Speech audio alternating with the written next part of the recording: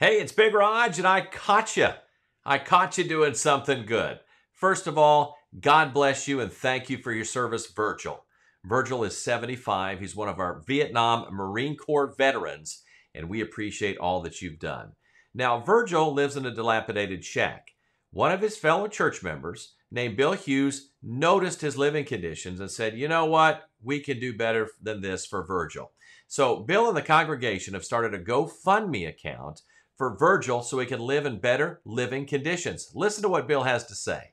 No one should have to live like that. No one. Especially a human being that God created, and he's a Marine Corps veteran. Amen. Let's help him out. Get the scoop below, the GoFundMe account.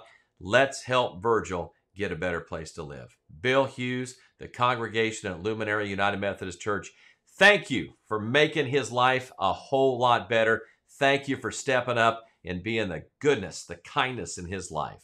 And I'll catch you tomorrow morning on B97.5 with the B Morning Show. It's Big Raj, and I caught you doing something good. Have a great day.